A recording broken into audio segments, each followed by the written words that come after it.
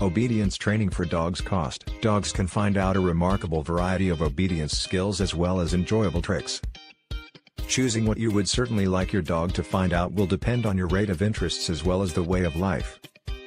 If you desire your dog to act pleasantly, you can concentrate on abilities like rest, down, wait at doors, leave it, come when called, and stay. Dog training courses are typically done at a dog training center or an animal shop. Team training is just one of the least pricey kinds of dog training. A lot of courses have 6 to 12 dogs in them.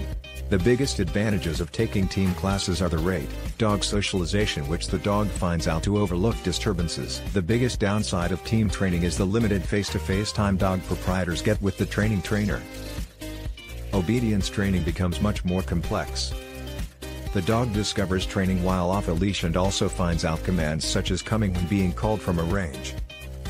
Specialized courses may include training for therapy pet dogs and also search as well as rescue dogs. Animal proprietors can ask to attend a dog obedience training session to see if it's right for them.